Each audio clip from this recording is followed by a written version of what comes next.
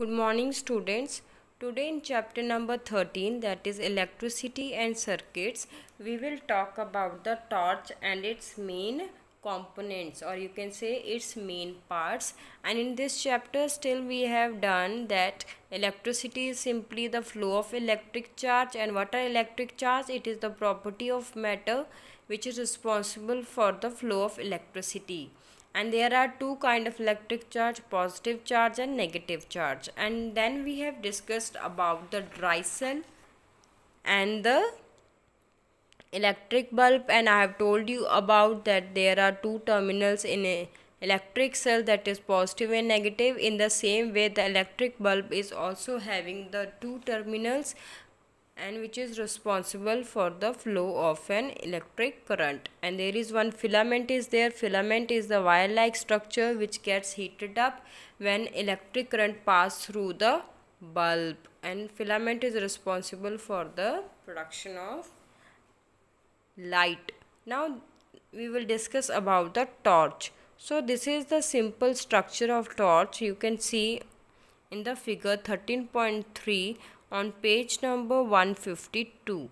So there are basically 5 main parts of the torch, and you should know how we can define the torch. So first of all, how we can define the torch word. So torch is a small electric light which is powered by a battery and which you can carry in your hand also. So this is a small electric light in which we use batteries and that you can carry in your hand. The main part of torch are electric cell, bulb, reflector, slide switch and outer casing. So what happens, these are the main 5 parts of the torch, and these all plays a very important role in the functioning of torch. So whenever we will switch on, then what happen, a metal strip move beneath the switch and the bulb glows giving light and heat. So when you switch on the torch, what will happen, there is one metal strip under the switch and that metal strip moves beneath the switch and the bulb glows giving light and heat. So this is the main about the torch. And if you will see the diagram of the torch, if I will show you, this is the diagram of the torch. So in the diagram of the torch you can see this is the bulb, this is the bulb of the torch, this is the reflector. Reflector is responsible to provide a more lightning effect in the torch. These are the electric cell, and this one is the slide switch, and this is outer casing. This pink structure which is shown, this is the outer casing of the torch.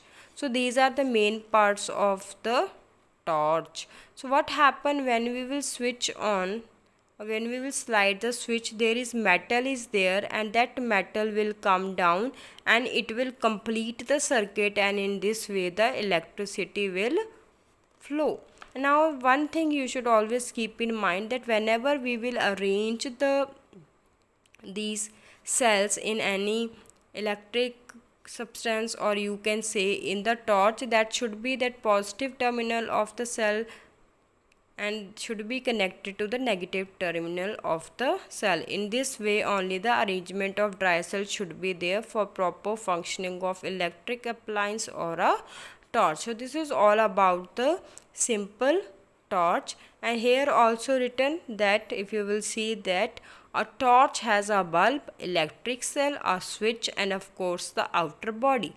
And when you switched on, a metal strip move beneath the switch and the bulb glows giving light and heat. So this is all about the torch you should know. And in the next video we will talk about the electric current and the different components of the electric circuit. Thank you and have a nice day.